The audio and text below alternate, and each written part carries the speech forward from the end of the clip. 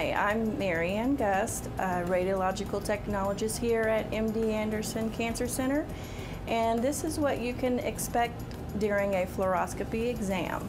Fluoroscopy uses X-ray to create images of the internal organs in real time. Computers help create images of the structures on the screen. Oral contrast is used to enhance the images. Fluoroscopy is used to help diagnose problems with your esophagus, stomach, duodenum, and small bowels. This procedure allows doctors to visualize the movement of oral contrast through the digestive system in real time. The fluoroscopy exam will scan your upper GI and small bowel.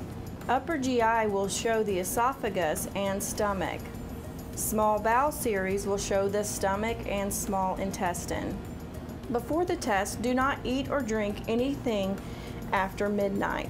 You should not have had any contrast studies within 24 to 48 hours of this exam. Bring a list of all your current medications. You may take your regular medicine with small amounts of water. Drink plenty of water the day before and after the exam.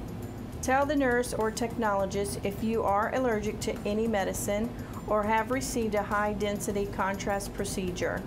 During the test, you will be asked to change into scrubs or a hospital gown.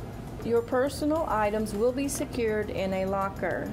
You will stand between a table and a fluoroscopy machine. You will drink a contrast medium. You will be asked to turn in different positions. This will allow the camera to take images of your abdomen from all angles. Multiple beeping sounds can be heard during the exam. Upper GI exams will take approximately 30 minutes. Small bowel series exams will take 1 to 4 hours or longer. After the test, you will be discharged immediately after the exam. There are no driving restrictions.